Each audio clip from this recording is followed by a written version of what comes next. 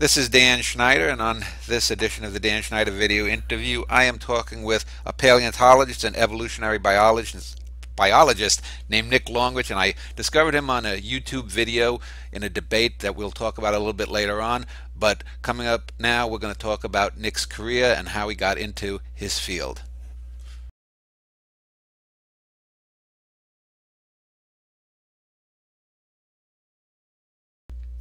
And I am talking with Nick Longrich.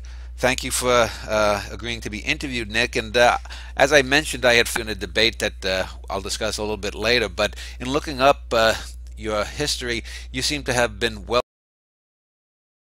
in Alaska.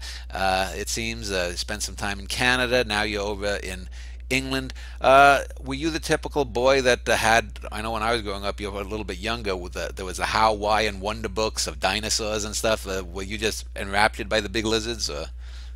I mean, I did have a lot of those books, sure. I don't know that my interest in them was excessive, for the age. It was something I sort of maybe kind of, I don't know if it maybe kind of grew out of a bit and then kind of grew back into, if that makes any sense. And I've always been really interested in nature. I grew up doing tide pooling in front of my family's house in Alaska, going down and flipping over rocks. I'd hunt for bugs. I'd collect plants up in the alpine, and dinosaurs were just kind of one more aspect of that. And then I got really interested in evolution in high school, actually, reading books about evolution, reading books about paleontology. And the thing that really appealed to me about dinosaurs is that you're looking at evolution on long time scales. So you see things that happen over periods of 1 million years, 10 million years, 100 million years that you couldn't really infer from looking at modern ecosystems or looking at what we have today. You can't really understand how did birds evolve flight or where did birds come from just by looking at modern birds. So that was sort of the interest in fossils for me. And what part of Alaska were you? Were you along the coast, along British Columbia, or up near the Arctic Circle, or what? It's in the Gulf of Alaska on an island called Kodiak Island, and I live Oh, in the town of Kodiak. It's got about 10,000 people there. There's no roads to the island. You have to either fly on or off, or take a ferry to get there. And it was a good place to grow up. are there glaciers there? Because I know as a with dinosaurs, but with glaciers and Louis Agassiz and the study of glaciers, is there a big glacier on the island or not? I think there's a little glacier like tucked away up in the mountains where you can't really see it. I've never been there, and I've done a fair amount of hiking up there. So there's not a lot of glaciers. I mean, it's probably not what people would think of when they think of Alaska. It's probably what people would think of if they think of British Columbia. Say it's very wet, it's very rainy, it's very cool. The summers aren't very pleasant. You know, it's that kind of an Alaska. It's a marine Alaska. Yeah. So no glaciers, I'm afraid. So once you got to say be a teen, did you always was being working with dinosaurs or in archaeology, paleontology? Were you already fixed on that, or was that something that came later to you? Uh, it was something I really kind of got into in high school. I started reading books about them. I started reading some of Stephen Jay Gould's books on evolution and paleontology. I started reading about debates about the extinction of dinosaurs and the origins of birds. And I think there was what was it? Gregory S. Paul's Predatory Dinosaurs of the World really excited me. Mm. I think part of it was the artistic aspect of it. I've always been an artist. I enjoy drawing. Ah, And a lot of these paleontologists incorporated a lot of artwork into what they did. And that was something about it that sort of excited me. Uh, Bob Bakker's book, Dinosaur Heresies, really kind of got me fired up. And I liked how he had kind of provocative, interesting ideas. And so there was kind of, it was partly dinosaurs, it was partly a certain flavor of paleontology that was going on at that time. I thought, it was a very, creative field. A lot of things were happening, a lot of debates were going on, and it just seemed like an exciting thing for that reason. And there's just kind of a bit of a romance and mystery to it. These dinosaurs out in the field. I first went to a paleontological conference, I think, right after my senior year of high school, and it was. I think in some ways it was one of the biggest letdowns of my life. Uh, in I what in what way was it? Just a lot of people, just gabbing in techno speak or dino speak? I Or, like that part. I yeah. like that part. I liked some of the people were great. I, I, I got into a big argument with a very prominent paleontologist about the end Cretaceous mass extinction, and but what really kind of struck me was that I was out in the field and we were looking for dinosaur bones, and we came across one, and it was this small black cylinder, this kind of tapered at either ends like an elongate spool, and it was the caudal vertebra of a diplodocid dinosaur, like either a brontosaurus or a diplodocus or something. Yeah. And Jack McIntosh, who is the world expert on sauropods, looks at these. He's like, "Oh wow, that's fantastic! I've never seen anything that good in the field before." And I'm like, "That's it." And it just seemed like so underwhelming. And I'd been picturing like these giant articulated skeletons, and I was looking at like, Yeah. "Wow, this is really hard," and like, there's not much out here to find. And like, it just seemed to, I don't know. I don't know what I was thinking. I guess I was thinking like, lots of big skeletons like you see in the museum in New York. Yeah. And I thought it'd be all about you're working on that type of thing all the time, and those things are jumping out of the ground, and it just seems so underwhelming. I just kind of assumed right then and there that I really liked paleontology, but I didn't think I could ever be a paleontologist if that's what I had to go on, and I just thought it would just be. So yeah, I don't know. It wasn't until I got into college and started going into museums and looking at fossils and reading papers about it and developing my own ideas, I realized it was something I wanted to do. Yeah, I actually, you'd mentioned Gregory Paul. I actually did a written interview with Gregory Paul a few years ago, which you can find on my website if you ever have a chance to look at it. Okay. It's quite interesting. But after the initial interest, did you also like go back and read on the history of things? Because I know as a kid, I would read, you know, I wasn't really like a geeky nerd kid. I grew up in New York. I wasn't out in the wilderness like you, but I remember reading Lyell's Principles of Geology, and then Yeah. the Marsh and Cope Bone Wars, reading about Yeah. that, and then about Wilberforce and Huxley debate. I, I read Origin of Species, and Darwin as a writer and a thinker I really admire a lot. As a scientist and a person, I think he's somebody of incredible insight. And I think there's also a compassion to him that comes through in his writing. So he was somebody I read, and for the most part back then, I wasn't so much interested in the history. I was interested in the new things that seemed to be happening, new debates, new fossils. And it's kind of over time I've developed an appreciation for where everything comes from, and what it must have been like to develop the science back when you were Marsh or Cope, say, and Yeah. what Marsh did that was extraordinary, not all that extraordinarily good. How things progress in the history of science. It's something I think back then you're young, you're excited with new things and the idea, and how the guys did things in the olden days seemed a lot less interesting to me, and over time my appreciation and going through and reading like some of these guys, and there's uh, guys like Gilmore, who's maybe not a famous name these days, but he just did a lot of really, really good descriptive work. And a lot of times, if you want a paper on, say, a Lamosaurus, Gilmore's is still some of the best stuff out there. And he did a lot of work, helping to find things, describe things. So I've come to appreciate, who's the guy at Princeton, Jepson, who did a lot of the field work finding these mammal localities. So there's a lot of kind of think like sort of unsung heroes if you start going back and reading papers and you start realizing like, wow, this guy did some really important stuff. And so I feel like as my career has progressed, I've developed a deeper understanding of an appreciation for the history that, when you're young, you don't appreciate that stuff quite as much. Yeah, we'll get into a little bit. You mentioned getting into an argument, and one of the things that when I first discovered your video, is it did put me in mind of the Wilberforce Huxley type of debate from years ago, and we'll talk about that a little bit more. But Okay. why don't we end this segment, and when we get back, we'll talk a little bit more before we get into that. We mentioned before we started about you seem to be centered a bit on the ceratopsians, and most people who grow up, they're amongst the groups of dinosaurs that are most interesting to look at. So why don't we Yeah. take a break, and when we get back, we'll talk a little bit about that.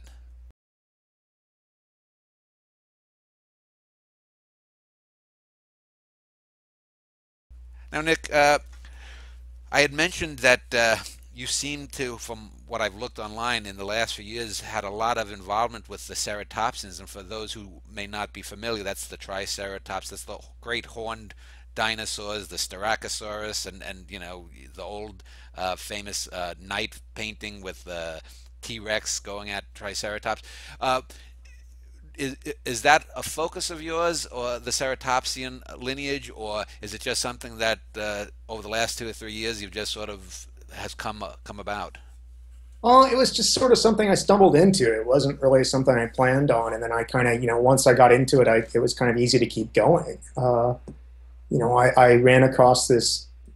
I just kind of tried to familiarize myself with all the dinosaurs in the dinosaur park formation, which is I was going through there and trying to find new things. And I was mostly interested in the theropod dinosaurs at the time, but I was just kind of interested in the general problem of how many species were there and how do they change through the formation. And so I started familiarizing myself with other things out there. And I was in the basement of the American Museum of Natural History, and I ran across this frill fragment down there. And this frill, and I looked at it, and I wonder what that is. I was just sort of curious about it. And I thought, it kind of looks like a Cosmosaurus, but it's not right for Cosmosaurus. And kind of looks a bit like a Pentaceratops, I thought, but it's not right for a Pentaceratops either. And then I realized it was, quite possibly something new. And so I started going through the Tyrrell Museum collections and found more and more specimens of this new thing, which ended up becoming Mojoceratops. And wrote up that paper, and in the process of writing up that paper I started running across additional things that I didn't know what to do with, and so more new species. So it was just sort of, it wasn't necessarily a grand plan so much as one thing leads to another. Yeah. Now, have there been other lineages of dinosaurs? I noticed too that you had found what looked like a small raptor kind of dinosaur recently. I saw something. Tell me about that. Yeah, there's Hesperonychus, and there's another one which, not really a raptor, but Albertonicus. And Hesperonychus is a really cool animal, and I started going through the Tyrrell Museum collections and running across these little claws, little talons, and they're the sickle claw. There's a blade-like retractable claw on the second toe in the Dromaeosaurs, the raptors, things like Velociraptor and Deinonychus. Yeah. But these are really tiny, and they're small enough that they just about fit on a quarter. American or Canadian, as the case may be. These are Canadian specimens. And everyone had always assumed these things are like either juveniles of a big raptor like Sternfelistes, or they're birds. And I looked at them, and I learned, talking to paleontologists like Phil Curry, that you could identify whether a dinosaur was mature or a juvenile based on the bone texture. As the adult dinosaurs have a highly finished, kind of glossy, almost ceramic-like texture to the bone. It's very, very dense and smooth, and the juveniles have very porous bone. And these little claws had a really dense bone texture. And I looked at them, I said, these look like the adult of a very small raptor. And they've been finding similar things over in China for a long time, and I figured, well, why can't we have them here? And so I sort of launched off into this multi-year quest to find more of these things, and eventually hit on this little piece of a pelvis that was able to prove that, yeah, we have these tiny raptors, and they're related to these Chinese four-winged raptors. So, I mean, it was a really fun discovery, but, the fossils are so rare that it just sort of ended right there. The ceratopsians, they're really abundant. So, after the first one, there's lots of additional papers. And yeah. Now, you mentioned a couple of times sort of scrounging through collections of bones. Are you basically then more of a theorist rather than a field guy, or? Well, I think a theorist would mean I don't actually look at data. I look at raw data. I look at the fossils, but I spend most of my time looking at the fossils in the museums rather than collections. And I like field work. I've spent, long field seasons out in Dinosaur Provincial Park. I was, lucky enough to get to the Gobi Desert and with Phil Curry and look for dinosaurs out there. I've been to the field in New Mexico, in other places, and it's just never been something I've really excelled at. And I don't think I'm a bad field paleontologist. I've never been lucky enough, though, to be in the type of place where there's just bones of new things left, right, and center coming out of the ground. And so it's just been kind of a bit of a conscious decision that, I could go spend weeks and weeks and weeks running around the field trying to find things, and I've done that, and okay, I've got a Brachylophosaurus, but we have a bunch of those, and we have some pretty nice ones actually. Do we need another?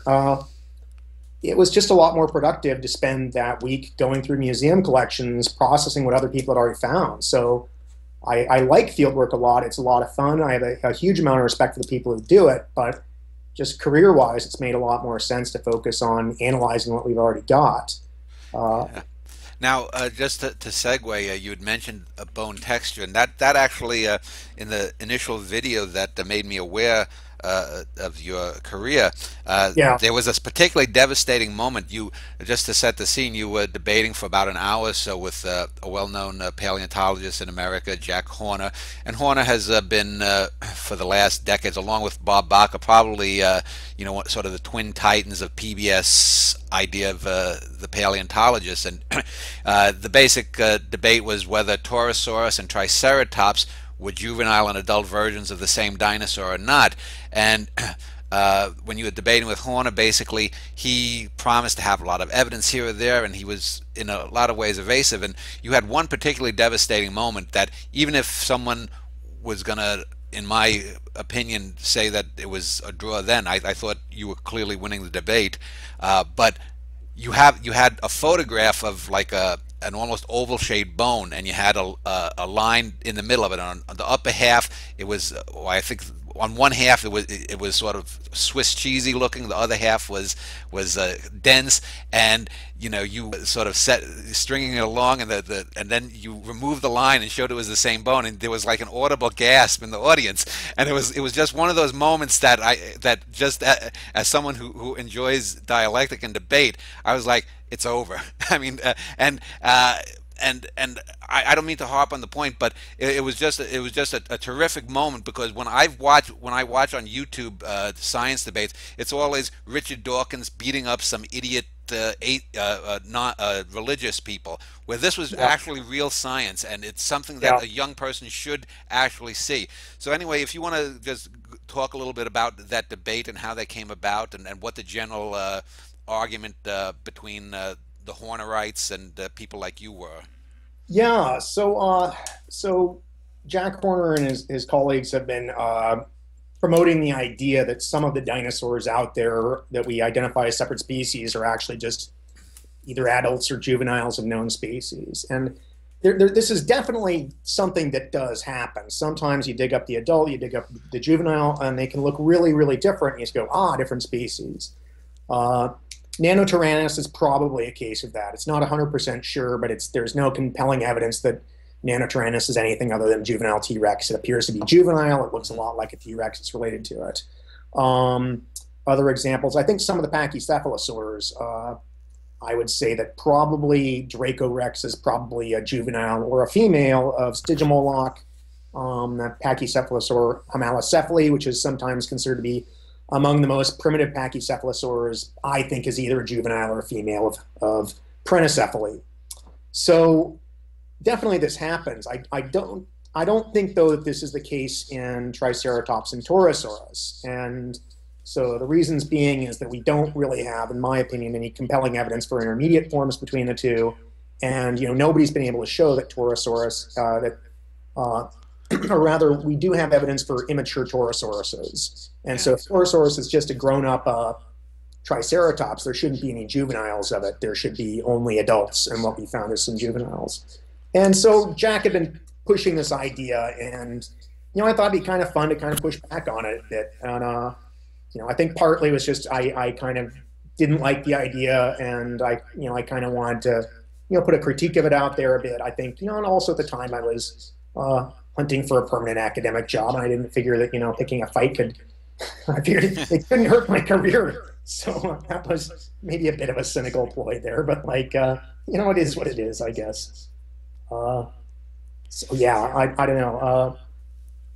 Again, I feel that this is definitely something that happens, but in this particular case, it's not something that's borne out by the facts. We need to find things that are intermediate between Triceratops and Torosaurus, and we have it. And there's like a couple hundred skulls out there. I think if it existed, we'd have it by now. So Yeah, and let me just, as a layman and someone who grew up looking at dinosaur books, and again, I'm a layman. I'll defer to experts here or there, but when an argument is laid out kind of clearly, and it sort of jives with you, some things sort of click. And there were three things in the debate that, for me, just as a layman, you seem to sort of lay out as well. And the one is that adult Triceratops were as big as Torosaurs. Torosaurs may have had a longer neck frill, but they were not generally noticeably larger on average than Triceratops. The second was Yeah. the nose horn of the Yeah. Triceratops, and the third one was that the Triceratops frill is shorter and has a pronounced turn upward. And I Yeah. don't know of how that would flatten out through time to be the more flattened, and so just as a layman, it and I'm not a dinosaur expert, I'm not Yeah. a scientist, but that just seems to me be something that if you have Pentaceratops, there's the two little horns that come down Yeah. by the jowls, and you could say, well, is that just an adult Triceratops? But have any Triceratops even got So these were Yeah. just those kinds of things that, as a layman, and if it's obvious to me, it would seem to. I don't know. Maybe I was predisposed, but were those obvious things to you as well that you think you that you know? It's a bit tricky. I mean, size can be a bit tricky in the sense that sometimes you can have an animal that hits basically adult size, and then some weird things start happening to the skull. So, I mean, Pachycephalosaurus seem to do that. They kind of reach full size and then go through kind of some additional maturation. A deer gets pretty large and then it grows antlers. So the size thing isn't necessarily fatal, I think, to the argument. But there are things that are really difficult. And, the reason for that name, Triceratops, that famous long nose horn that's only found in one of the two species of Triceratops, well, you never see that in Torosaurus. So it would have to shorten the nose horn. And that's an important thing there. And the fact that there are these two species of Triceratops, one has a long nose horn and one has a short nose horn, but Torosaurus doesn't do that. It only has a short nose horn. That's really strong evidence, I think, that it's not. If it was just a Triceratops, it should have both morphs. It should have the long horn and the short horn, and it doesn't. And the frill shape is a big thing. The curvature is important. And something that seems like it would be a kind of minor little detail, but it's not, is the number of little scallops on the back of the frill. Each of those is a bone associated with a scale. And so it basically tells you they have different numbers of scales on the back of their frill. And that might seem trivial, but the number of scales is fixed in the embryo. You hatch out as many scales as you're going to have. You don't make more over time. So that's actually, you can fuse bones together and things like that, but scale number is something that's pretty inflexible. The fact that they have different numbers of scales on their frills really tells you a lot. And that's actually how people tell modern lizards and snakes apart. They'll count the number of scales on the lips or something, or the number of scales on the back of the head, and say, they have a different scale count, it's a different species. It works for them and it works for dinosaurs. Yeah, and also for people who are more lay than I, people often associate Triceratops and ceratopsians with rhinoceroses, but the Yeah. difference is a rhinoceros's horn is not made of bone, and I could conceive of some kind of mechanism at maturation, perhaps retaking back the fibrous. Whatever the keratin or whatever makes a rhino horn, but it would seem to me, as far as I know, again as a layman, there's just no mechanism that would do that in bone. Maybe I'm wrong. So there is actually potentially a mechanism for that. Yeah. Curiously enough, is there when we do see this, and in dinosaurs like Centrosaurus, they start out with short horns over the brow, and as they get older, they lose that. Uh-huh. But we can also see how that happens. They start developing these great big pits and holes, and the horns turn all like kind of Swiss cheese or something. Uh, to get rid of that bone, you have to resorb it, and that leaves a Yeah. trace. So you can see that it could happen, but if it does happen, you're going to see it. And what would happen is you'd have a long Triceratops nose horn, and it would get resorbed, and you would see kind of the pits developing, resorbing that horn, and the adult, and then as you resorb it, made it shorter, it'd be really rugose and pitted at the end. Mm. And you don't get that in Torosaurus. There's no evidence that's resorbing the horn. So I don't think it was resorbing the horn. I think it started out short, stayed short, and Triceratops got long in some species and stayed long. And that's what the fossils say. I mean, it's science, so you can always be proven wrong. The nature of scientific truth is that it's contingent. Uh, Nothing is ever proven 100%. Yeah. You could get a fossil tomorrow that overturns everything. Um, but Well, so far we haven't, and we've sampled a lot, we've dug up a lot. Now, I mean, if we find those fossils, I'll say I was wrong. I mean, yeah. that's the thing is you have to be willing to say I'm willing to be proven I'm wrong given this data. And if you can't do that, you're not doing science. And so that's kind of what we focused on in the debate is what would it take to prove me wrong?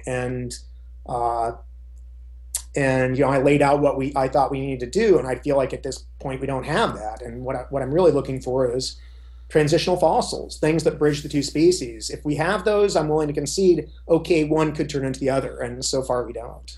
Okay, so let's end this section, and in our next segment, I want to talk more about, say, the role of public intellectualism in general, and maybe a lot of the scientism that abounds on the internet, not only in paleontology but in science in general, and then also talk a little bit about some of the more mass appeal theories that have gone on in dinosaur Yeah. circles for the last 20 or 30 years. So we'll do that in a minute.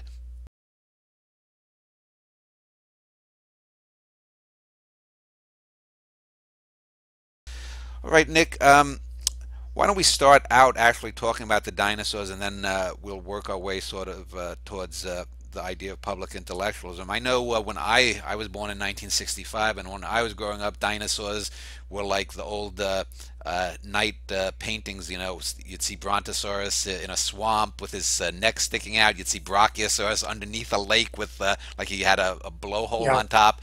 And but then came the 80s, and came people like Horner and Bach, and you had ideas about. I remember seeing Diplodocus with a trunk. There was ideas about if the KT meteor hadn't hit, that certain dinosaurs may have developed intelligence. What is the current state of some of these sort of more, I don't know if I'd say far out, but these sort of more speculative things? Is there any evidence of dinosaurs with lips, for example? Uh, no evidence for lips as far as I know, although I think there's some decent evidence for cheeks in some dinosaurs. No evidence for trunks. No super intelligent dinosaurs. It's difficult to rule out that possibility. Um, but it's easy to kind of point, some of these ideas, it's easy to kind of point out some of the ideas that we now regard as a little more kind of speculative and out there. Hmm. But I mean, there's also at the same time, there's a lot of really, kind of innovative ideas people were throwing out there that, have been proven correct. And, I think a lot of people, guys like Bacher and Greg Paul were drawing feathers on dinosaurs. And Yeah. everybody's like, oh, that's, really speculative. Lo and behold, we've got them. And, Greg Paul is drawing great big giant wing feathers on his dromaeosaurs. And well, now we have winged dromaeosaurs. So I think, I think a lot of there is this attitude that like I kind of remember sort of every. I think there were some excesses maybe, but there was also like there's this attitude that like, oh, serious scientists, we don't speculate, we only deal with facts. And it's like, well, how do you come up with new hypotheses if you don't speculate? Yeah. And it's like okay, well, there's this idea that you don't want to speculate and then be proven wrong, but how do you ever be proven right about anything interesting if you're never willing to be wrong and put yourself out there a bit and throw out an idea? And uh, I think, and I mean, it's really kind of a tragedy that Dale Russell is so closely associated with the dinosaur, which I think was just kind of a moment of fun for him. His real contributions, he was one of the first people to point out and say, look, if you look at the fossil record, the extinctions of the end of Cretaceous are very rapid. They're extraordinarily severe. They're worldwide. They're on land and at sea. He says, I think there's a catastrophe happening here. He was one of the first people to really seriously talk about the extinction of the dinosaurs and other animals as being a mass extinction driven by catastrophe. And so, that same creative mind that was willing to consider something at that point that was completely inconceivable also came up with something we maybe think of as a little bit silly, like hyper intelligent dinosaurs. Uh, but it's kind of, I think yeah, you have to come up with some, Yeah. new, progress means thinking of new ideas. It means thinking of things that people haven't thought of before, and that means thinking a bit out, thinking a bit of a different way. And so I think speculation is good and it's healthy. I think the problem is where you come up with a neat speculation, you start saying, well, I have this neat idea, and it's just true because you have to test these ideas. But Yeah. I think the speculation is an important part of it. I know the one I mentioned Charles Oneida, sort of an avatar of the old way of thinking, but he did have one painting that was quite famous, the Laelaps painting, where you had two Yeah, cool. Laelaps dinosaurs sort of active and trying to rip each other apart. So, getting back to feathers, though, is it then now pretty accepted that feathers developed on dinosaurs as insulation, and then they were ancillarily used when as dinosaurs, developed more bird-like features? That's what the evidence suggests now. Is we're not sure where in dinosaurs they evolved exactly. They either evolved a long time ago in the earliest dinosaurs, and then were lost in some groups, Uh-huh. or they may have evolved independently as many as two or three times. I mean, so we have feathers in or hair-like structures in pterosaurs, heterodontosaurs, which are small herbivorous dinosaurs. We have them in there's a thing called Calindrodromius, a small ornithopod that apparently has them. Some bristle-like things in this Tachysaur, and then pretty much all the Coelurosaurs and maybe even Tetnure and theropods all seem to have had some sort of hair-like or feather-like structures. So they may have evolved three or four times independently in Archosaurs, or they may have been present Yeah. and then lost. And then in certain groups, they appear to have elaborated these feathers to create airfoils, and so they basically have this integumentary structure that they start using as a wing. And just so people know, an archosaur describes not only dinosaurs but the reptiles in the sea and pterosaurs as well, right? Archosaurs would be the dinosaurs, pterosaurs, crocodilians, and a Yeah. variety of their extinct relatives. Yes. Yeah, and you mentioned hair-like structures. I was going to ask. Now, I believe it's therapsids that were the ancestors of mammals. Yeah. Is there something different in the skin structure of therapsids versus early dinosaurs that may have made therapsids more likely to have hair-like structures and develop fur, and whereas dinosaurs, I know we're going back to the Triassic, and there's probably not that many good skin Yeah. collections or whatnot. But is there something that maybe why dinosaurs seem to have developed feathers versus hair, or are there going to be dinosaurs that are discovered with fur? Do you think? Well, it does seem like the things like, say, the Tianyu little heterodontosaur, and it's small. I saw the fossils recently, and they're about the size of a rat. It's a really tiny herbivorous dinosaur, and it has these structures. They're just long fibers. They might be hollow inside, but they're very, very simple. And you would call these things fur, probably. At least functionally, it's a fur. It's not really a Mhm. feather. And uh, and it may or may not be related to the structures that eventually give rise to feathers, or it may just be an elaborate scale that it's invented for insulation. It's unclear what's going on in some of the other things. Things like Sinosauropteryx, it may have either had single bristles, like basically fur-like structures, or they may have been structures that branched at the base to create multiple kind of bristles at the ends. And we're not 100% sure, but I mean, birds have something that's vastly more complicated than anything mammals have ever produced. Their fur. They have these extraordinary, elaborate, branching structures that they can use as airfoils, as insulation, as streamlining to line their nests. They're very, very elaborate, and this would tend to imply there's something, different about you have these, developmental genes that allow you to express and express feathers and develop different structures. And maybe the genetic architecture underpinning feathers is more complex than that of same mammals, that basically allows them to build more complex tools. Their genetic tool gets more sophisticated, and they can make fancier things with it.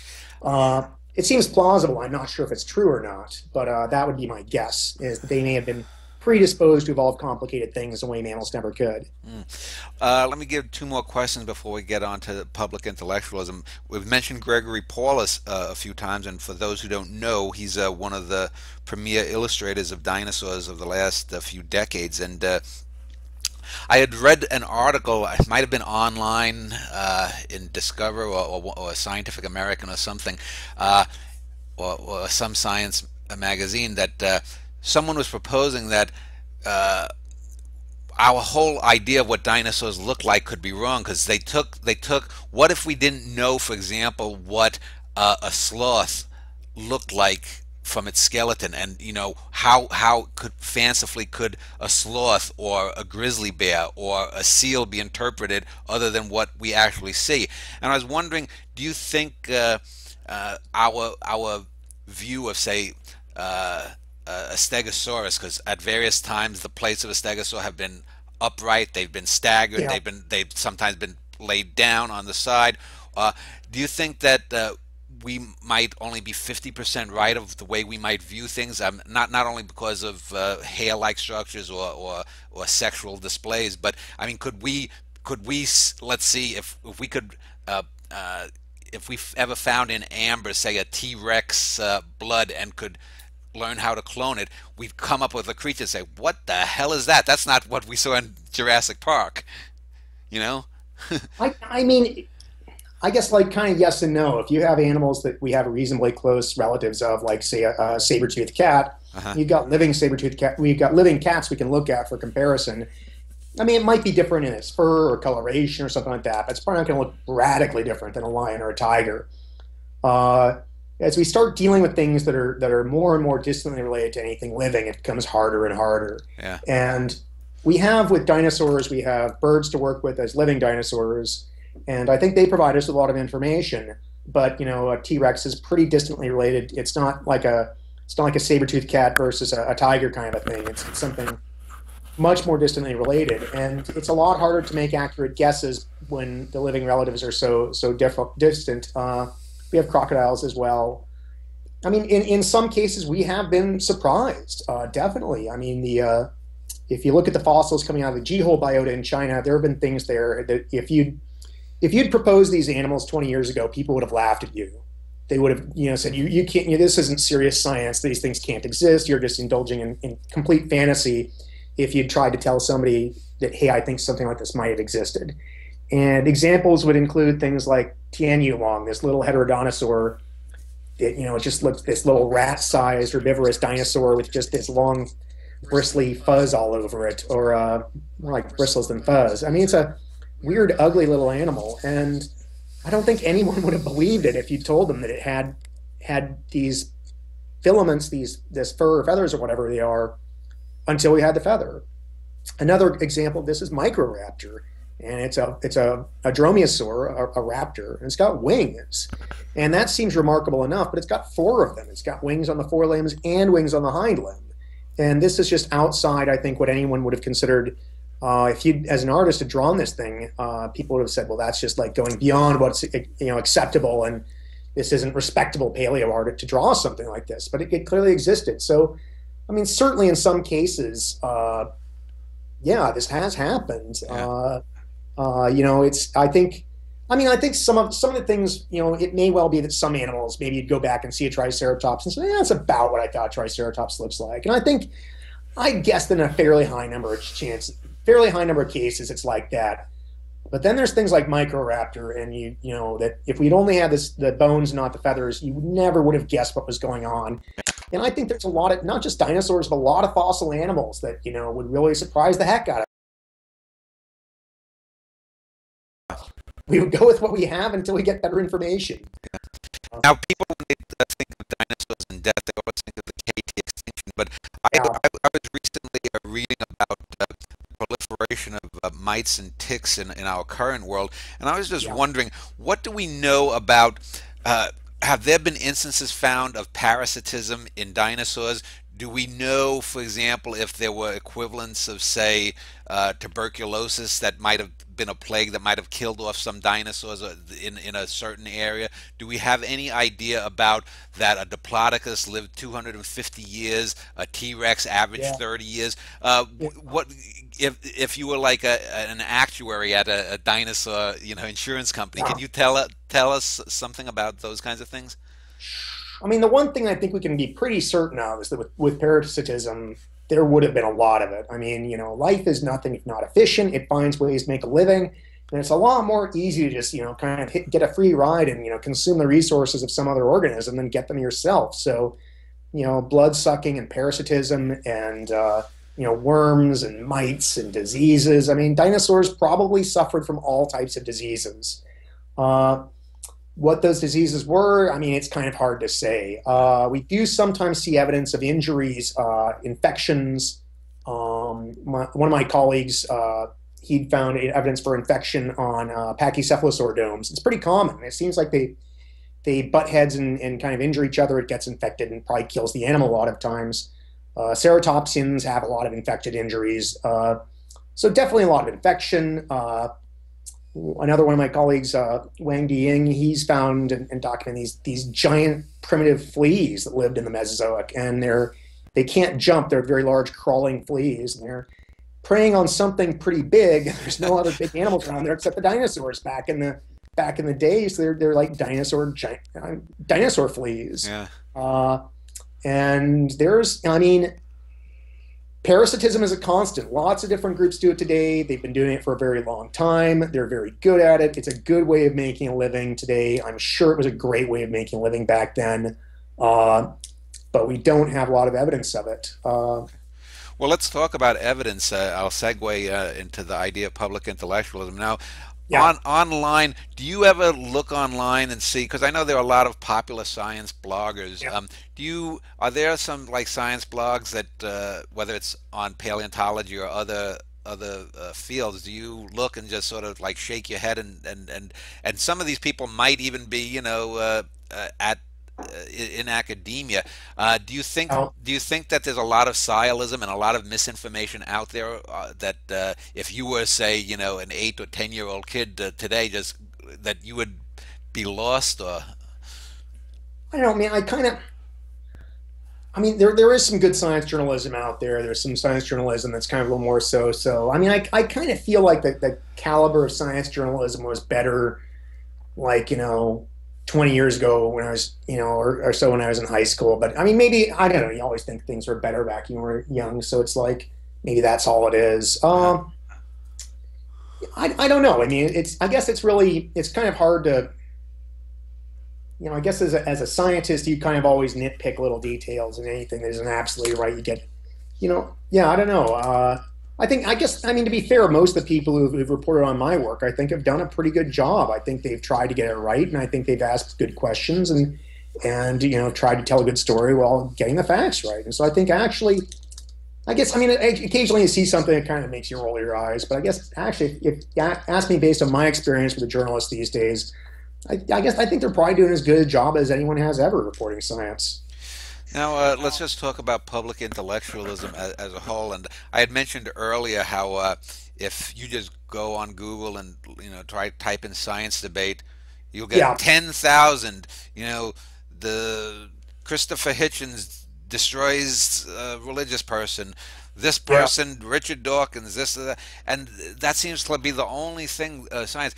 Whereas I don't even recall now how I stumbled upon your Torosaurus and Triceratops yeah. debate, but is number one, is there any like websites or any venues online that actually do have a fairly rigorous science, not so that you're doing science speak, but so that the average person can actually learn something scientifically, and that there's a debate Yeah, about the science, not Venus was spewed out of Jupiter, yeah. 700 years ago or something. I know what you're saying, Yeah, and I think there's like, and sometimes I run into issues where even within science, you're arguing with somebody, and I'm like, yeah, this isn't a real debate. I mean, a debate is when you have two prop. I see a debate, a scientific debate, is when there's two propositions yeah, that are both reasonable and supported by some evidence, and in a lot of cases, you have two people shouting at each other, and one side has all the evidence, and the other side won't concede that the other side has all the evidence. And it's like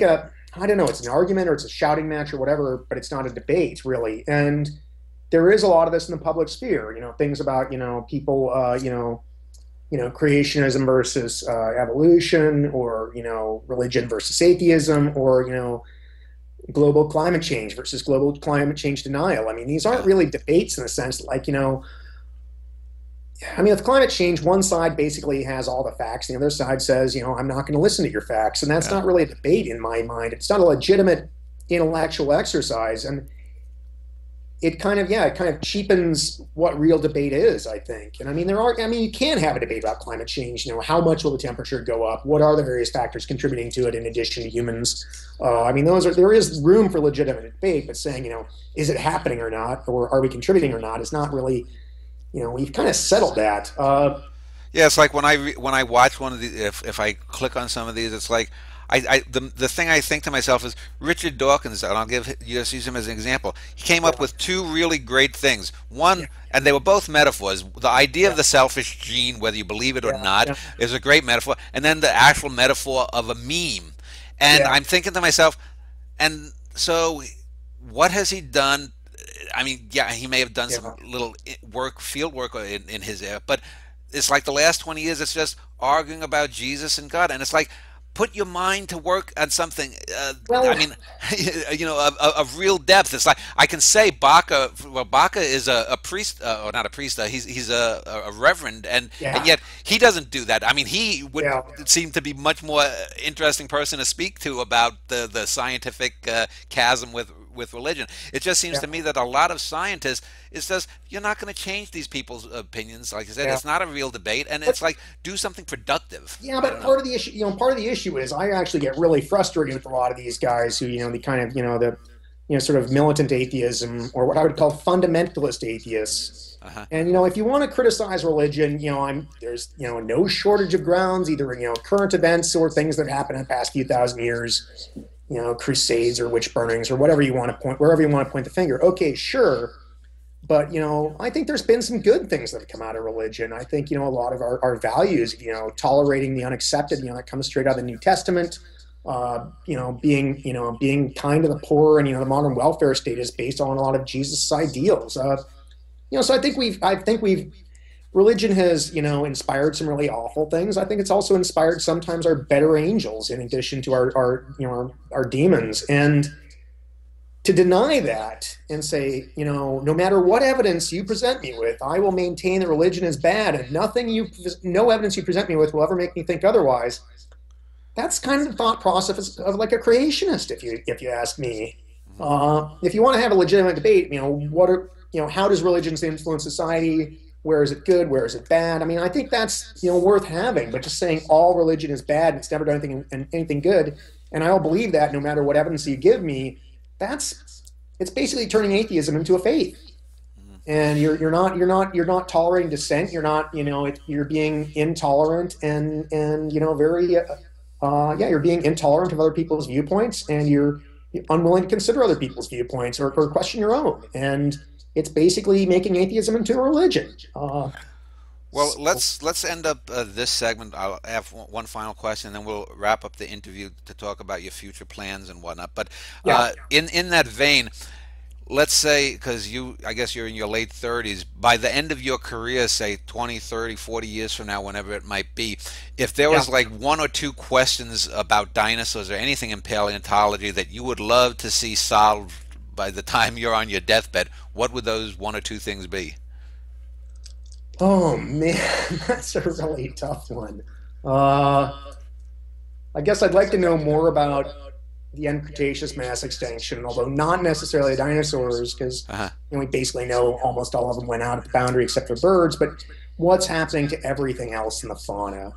I think we really need to know more about some of these other mass extinction events. There may be events going on at the Eocene, Oligocene, Cenomanian, Turonian, maybe Jurassic, Cretaceous, definitely Triassic, Jurassic, Permo, Triassic. These are huge events that are shaping the evolution of biodiversity, and we need to understand them. Evolution of flight, I think it was probably a lot more complicated than we think. And I'd like to what's up with dromaeosaurs? I would really like to figure that one out. How do they fit into flight evolution? I think those are the two ones I'm really interested in right now. Okay, well, we'll end this segment, and when we get back, we'll end the interview talking with Nick Longrich.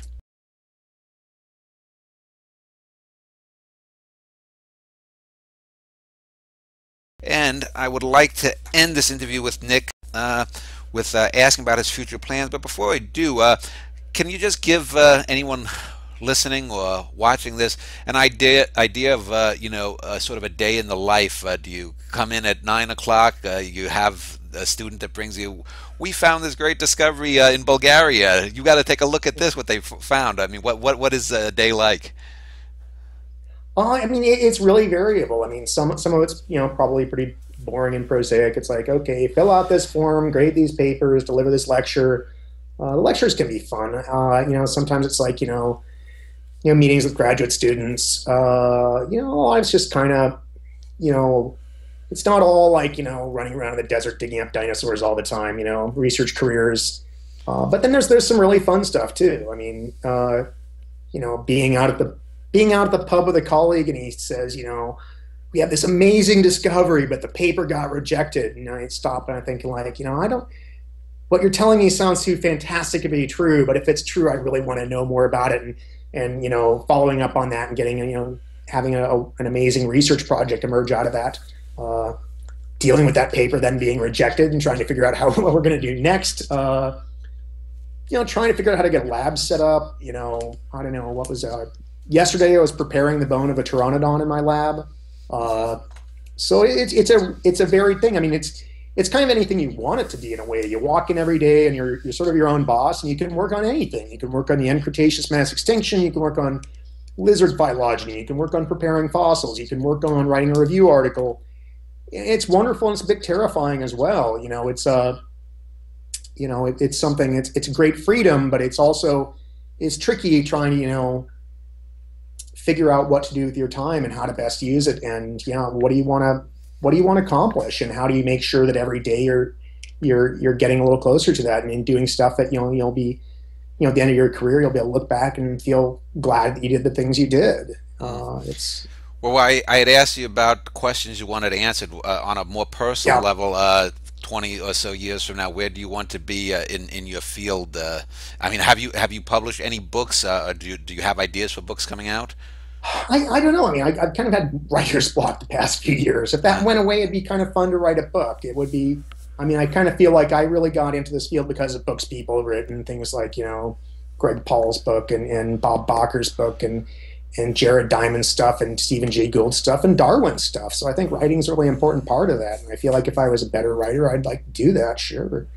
Uh, I don't know. I mean, I kind of like, a lot of people I think worry about, what do their colleagues think about them. And I kind of feel like, I want to feel like I've done work that I'm proud of. I don't, I mean, I don't want to say I don't give a damn what my colleagues think, but I don't think you should be doing things because you think that your colleagues will like what you're doing or not. You should think that it's important because you want to do it. And like, it's like, trying to be a moral person because you worry about what other people are going to think if you do something wrong. I mean, you should yeah, do the right thing because you care about it. And yeah, in the same reason, like I want to do science that's, not because it's going to get me a lot of funding, not because it's going to get me publicity or you know,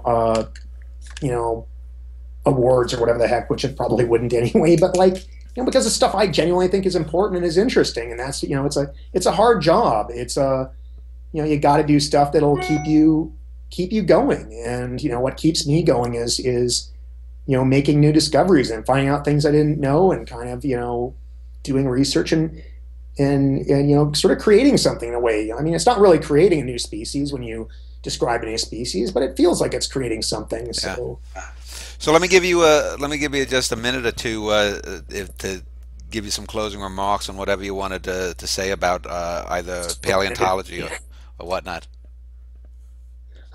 boy, that's too open ended. I'm trying to think of where Oh. to go with that. Any suggestions? Oh, okay. Well, it's been a pleasure to interview. You're very forthright, and I think a lot of people will enjoy the interview. So let me just thank you again for taking this hour or so to speak with me. I did enjoy your debates, and hopefully we'll see some more real debates involving you and other people in the sciences.